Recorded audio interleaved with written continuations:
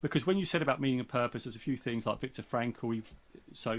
I've highlighted a couple of things as well. Like I'll highlight a few things just to show you that I've had a little read. But you've referenced Viktor Frankl and Finding Meaning and Purpose. If you've not read that book, I recommend you read it. Man's Search for Meaning. It should be really sort of person's search for meaning, because it actually applies to anybody, and it's lovely.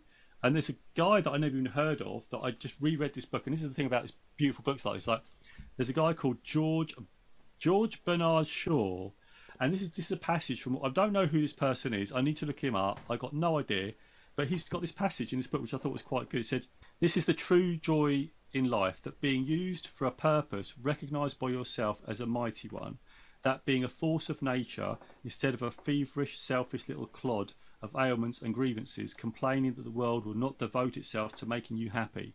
I am of the opinion that my life belongs to the whole community, and as long as I live it, it is my privilege to do for it whatever I can. I want to be thoroughly used up when I die, but the harder I work, the more I live. I rejoice in life for its own sake. Life is no brief candle to me. It's a sort of splendid torch which I've got to hold up for the moment, and I want to make it burn as brightly as possible before handing it on to future generations." I find it's really inspiring. I did go through a fat part of my life where I think, well, why aren't I getting this? Why isn't this happening?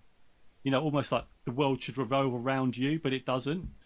And that if you want something, you have to put in the work. And luck will come. We talked about luck as a skill, right? If you do the work, then you're more likely to be prepared if an opportunity comes to take. And we talked about this before, right? 100%, yeah. And this is why I love that passage, because it talks about those things. And sometimes we think, this is why I didn't really like The Secret, the book The Secret. I don't know if you've read that.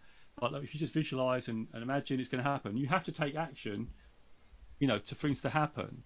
Where, you know, I think they've evolved it now, but you know, you really do have to do something for things to happen. You have to impress upon the world. So there you go.